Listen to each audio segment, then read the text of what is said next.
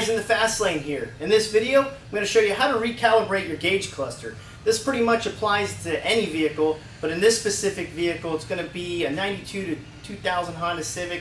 This one's actually a 98, so it'd be in the category of a 96 to 2000. As you can see, the fuel gauge, the needle is quite a bit up. It's a little bit, almost about a quarter tank.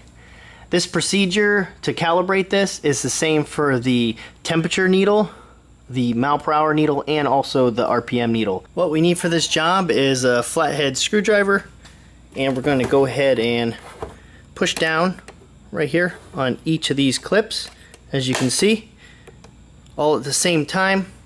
So we got 3 here, and then on the top side we have another 4. We have 1 here, here, here, and here.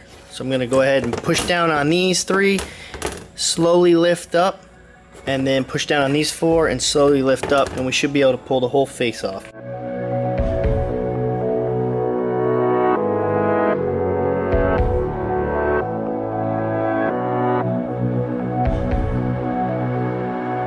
Now that you got the front cover off, you can go ahead and clean the inside.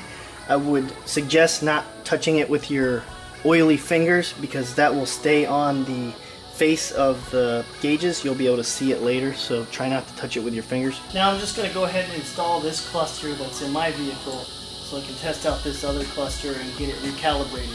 If you need to see this done on another vehicle, just check out my other video where I'm redoing the gauge cluster. It's gauge cluster replacement. Check out that video.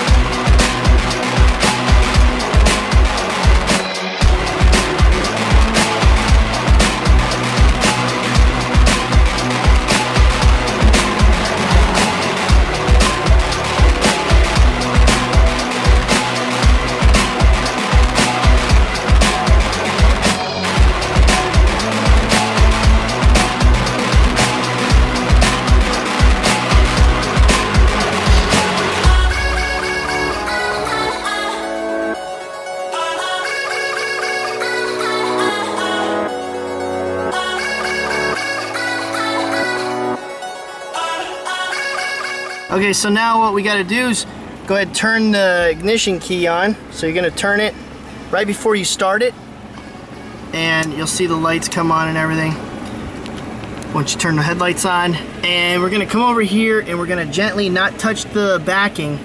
We're just going to pull down on this until we get to the E, right where it's zeroed out. So just kind of look at it at an angle, make sure it's 0. Now we're going to turn the car back off again, see where it goes. Alright, looks like it's staying there. Turn the key on again.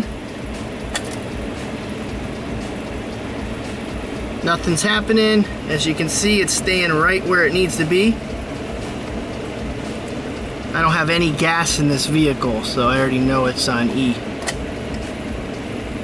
But let's get it closer and see if it moves at all. Let's see.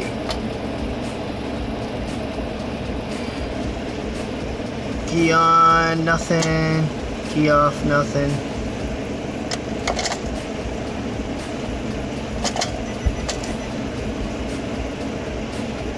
There we go. So yep, that's how you do it. Just go ahead and turn the key on, see where it's at, turn it off, move it, turn it back on, and double check it, and that's where it needs to be.